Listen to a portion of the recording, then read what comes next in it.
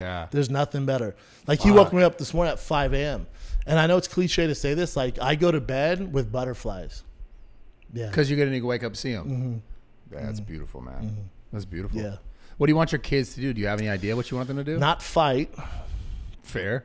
Wouldn't let them fight. Well, real quick, it's too tough of a go. I have a question about fighting. I know this is super left field based on a kid conversation, but what was the hardest fight you ever had in the UFC? They were all fucking hard. Anyone stand out where you're like, fuck, man, this is like annoying? I would say the most heartbreaking one was the Nogueira fight, because that was like I think my life trajectory would have changed if I would have won that fight. Yeah. And not in a good way. Yeah.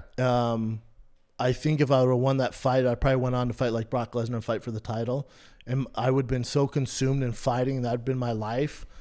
And that was tough because, dude, it was tough because I just beat Mirko Krokop, knocked him out. It was like won the fight of the year, knockout of the year, like crazy shit. Yeah. And we're all busted up. And then they give me Nogueira in Brazil. That's like fighting Michael Jordan in Chicago. Yeah. So nobody's rooting for me.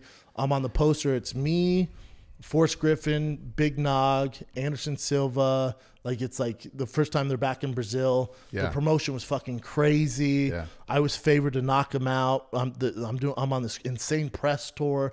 Biggest, how many millions and millions and millions of people watched that. And I went in there super cocky because I should have just destroyed this dude. And Nogueira. And he caught me with the right hand.